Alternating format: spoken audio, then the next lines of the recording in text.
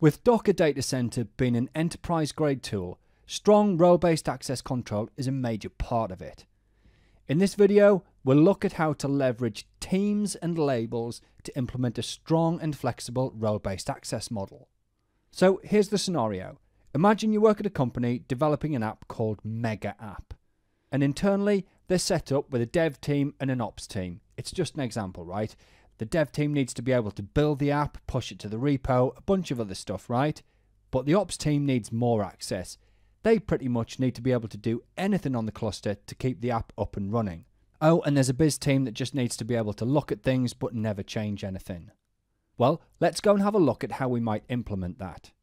So here we are in Universal Control Plane, that management UI part of Docker Datacenter. Well, we want to be in user management up here and see how we've already got a bunch of users on the system. Well, we need 3 teams, right? Dev, Ops, and Biz. So if we hit Create by Teams, and let's go with Dev first.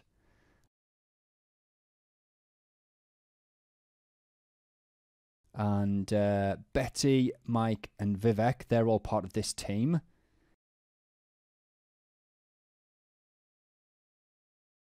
Then under permissions, we need to create a label. Now, the name's arbitrary, but I think we'll call it Mega App.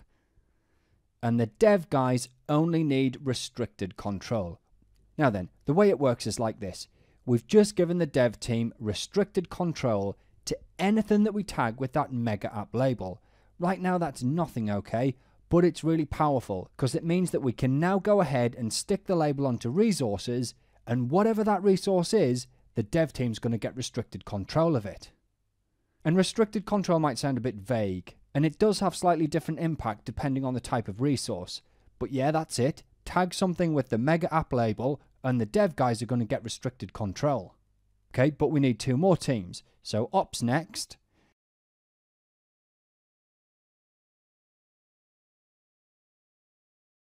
That's Chris, Jenny, and myself.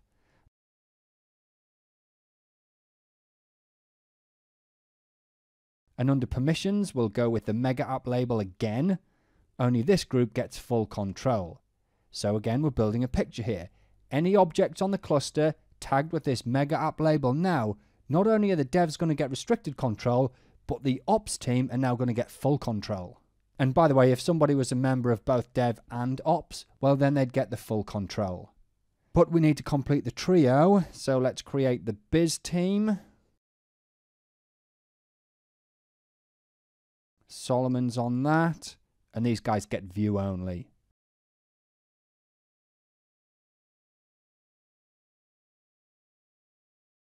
And that is that.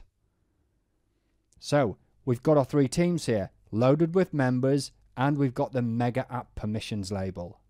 So let's say we need to deploy a service as part of Mega App. Well, check this out down here, permissions label. And that is ours right there. Well, I tell you what, we'll fill out the rest of the service in the background. It doesn't really matter about all of the detail for now. We only care about that permissions label. And once that is deployed, if we look at it here, there's the permissions label. Now then, we created the service with 3 replicas or containers.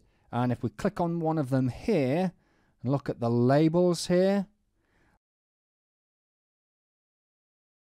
that's our access label, Mega App. So we tagged the service with the label, and the 3 containers it spun up inherited it.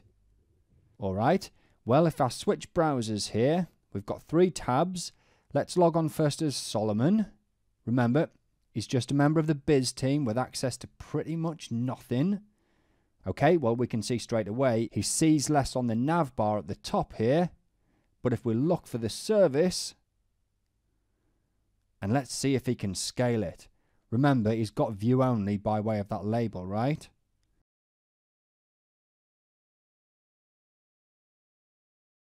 And there we go, access denied. But what about Mike on this tab? He's a member of the dev team, so he's got a bunch more access as part of restricted control. Well, let's see if he can scale it.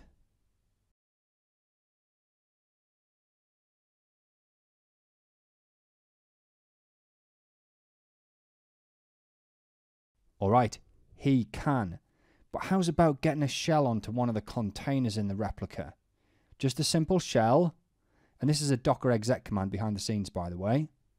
Right, access denied. So that's restricted control kicking in there. But on this last tab, if I log in as me, and yeah, I'm sure you can guess what's going to happen, right? But we'll go through it anyway. We'll try for that same shell session.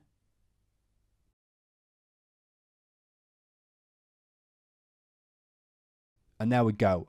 Full control. Does what it says on the tin. So, that's a quick look at users, teams and labels in Docker Datacenter. To learn more, come and visit us at www.docker.com/enterprise. To learn more, come and visit us at www.docker.com/enterprise.